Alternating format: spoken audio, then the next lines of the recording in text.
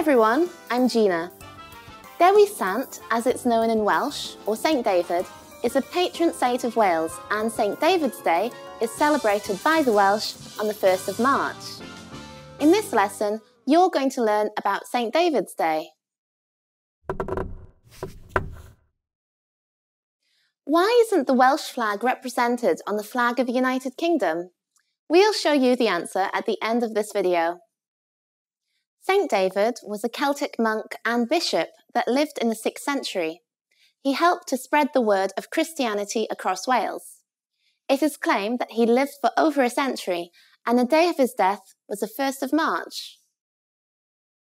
St David's most famous miracle is that while he was preaching to some followers, the ground was said to have risen up and formed a hill beneath him, so that he could be seen and heard better. He also founded several monasteries in Wales during his lifetime.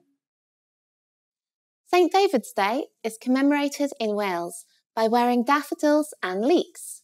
These are both national emblems of Wales and are closely associated with the country. They are often worn attached to a coat or hat.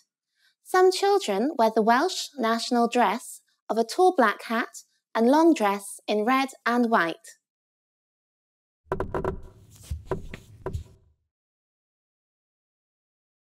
The leek is a national emblem because St David was said to have advised the Welsh to wear a leek in their caps when they battled the Saxons, so that they could easily distinguish friend from foe in battle.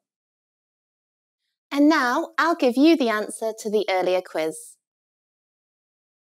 Why isn't the Welsh flag represented on the flag of the United Kingdom? This is because Wales, unlike England, Scotland and Ireland, was never a kingdom. When the UK was formed, Wales was already part of England and was a principality instead.